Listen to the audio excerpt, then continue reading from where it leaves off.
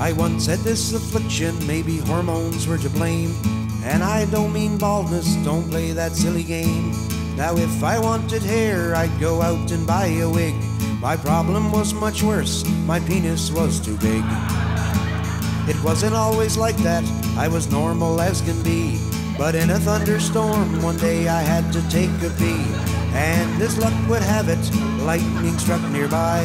When I woke up, my penis, it poked me in the eye. I had nowhere to put it, it even touched the deck. I pulled it up inside my shirt and wrapped it round my neck. I thought I must be dazed, my unconscious played a joke.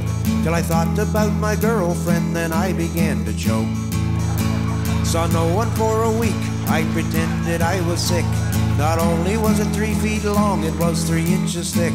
It coiled around my waist and I wore a baggy shirt. I couldn't drag it anywhere, it only made it hurt. I went to the doctor to try and find a cure. I said, "Can you help me?" He said, "I'm not sure." Then he asked a question that I did not expect. Said, "In the name of safety, has it ever been erect?" Well, I was so embarrassed, I didn't know what to say, except you've been most helpful and I'll be on my way. He said, "I'm sorry, son, there's nothing I can do." I thought I heard him mumble, "Boy, I wish I was you." On my way home I met my girlfriend, guess I was out of luck. She said, "I really missed you, let's go home and talk." I knew what she meant when she kissed me on the lips.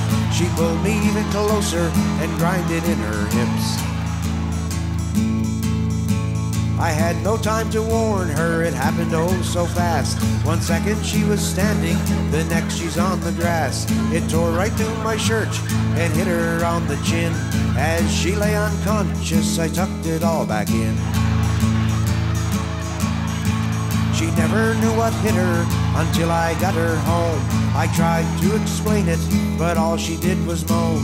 She woke up and said, "Show me," and say it's not a dream.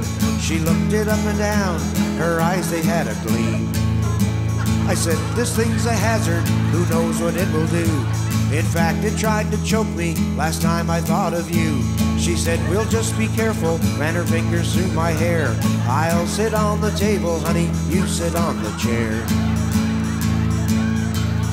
Well, she made me try positions that would make Madonna blush. Each day I tried to leave, she said, "Baby, what's the rush?"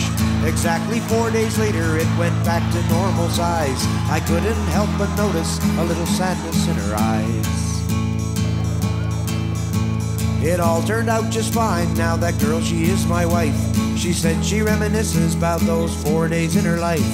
When she hears rolling thunder, she always says to me, "Honey, you should go outside and try to have a pee."